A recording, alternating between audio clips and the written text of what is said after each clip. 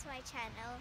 I'm Cobra and I'm at my local pick room to grab some berries for my apple and berry crumble. For the best strawberries you need to look under the leaves. Here's a good one. Now I've got my strawberries, I'm going to head home and make this berry and apple crumble. Now I'm in the kitchen.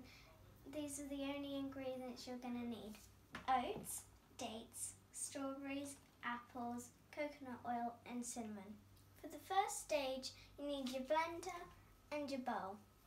Scoop out 1 cup of oats and put it into your bowl. Scoop out another cup of oats and put it into your blender.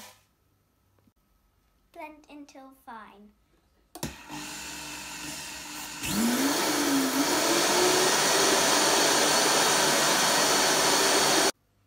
Tip the blended oats into the bowl.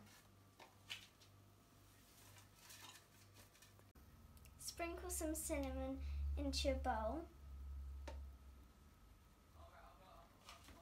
and mix together. I've warmed up some water and I've poured it into my blender so it just covers the blades.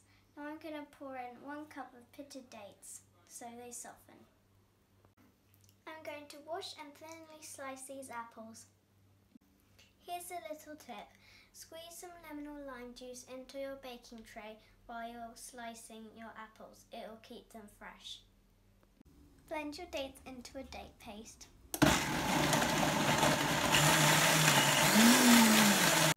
Mix the date paste with the strawberries and apple, but you don't have to do strawberries, you can do whatever fruit you prefer.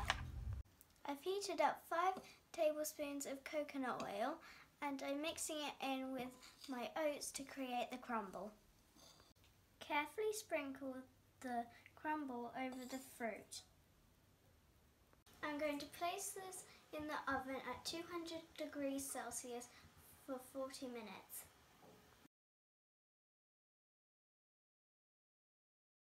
I don't know how this is going to turn out because I've never had cooked strawberries in my crumble before, and you can have it with custard or ice cream or you can just have it plain.